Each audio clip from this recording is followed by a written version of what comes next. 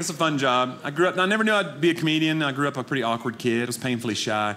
And people always want to know what the W is about. What's Jonnie W? It's short for my last name. I just shortened it, make it easier for everybody. I have a hard to pronounce last name, so I just shortened it down, make it easier. My last name is Baxter. And no, my last name is Wethington, which seems easy, Wethington, but I get Washington and Wellington and Liechtenstein. That's a weird one. The worst was 3rd grade. I was in a new school. Anybody have a hard to pronounce last name here? You know my pain. If the teacher gets it wrong, call and roll. You're going to get mocked the whole year. She gets to the W's. I'm sending her telepathic messages. Please get it right. I can't deal.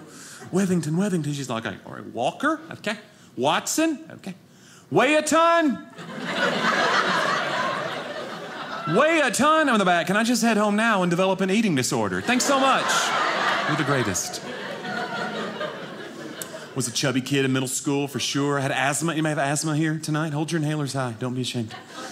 I love the asthma. It was great, man. That little asthma note from my doctor, that was my get out of gym free cards. What that was, just hand it over. There you go. That's your copy. Okay, it's laminated. Yeah, I got lots more.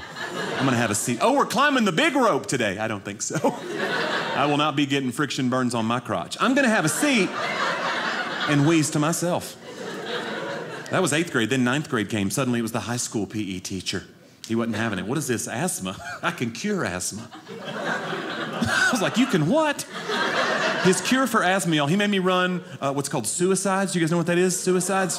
It's a horrifying series of wind sprints. They call it suicide. I don't know who named that, but let me tell you something. If you make a little fat kid run back and forth until he dies, that is homicide. That is not.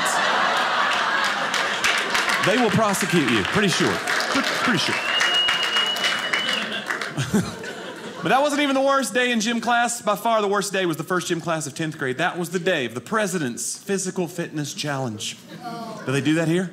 They gotta stop. It's like the Hunger Games. He'd line us up. Everybody take a minute. Get a buddy. We're gonna time each other. Everybody take a minute. Get yourself a buddy. I was like, I don't need a minute. I don't have a buddy, okay? I'm the shyest kid here. I look up. Everybody's got a buddy but me. I'm mortified. I look at the end of the bleachers. There's a girl sitting by herself. I don't even know her. Is she even in my class? But it doesn't matter because they're not gonna put a girl with me. They did. Come on down here, Sally. It's fine. You'll be with Johnny. Come on. Now, you're going to time Johnny, okay? He's going to do push-ups for a minute. Time him, count the jumping jacks. You're going to count them, time him, you know. Then you're going to hold his feet.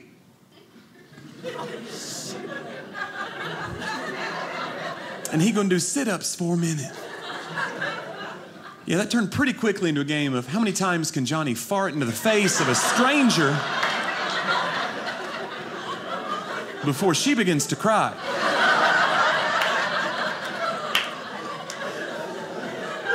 And the answer is 17. 17 times is the number of times.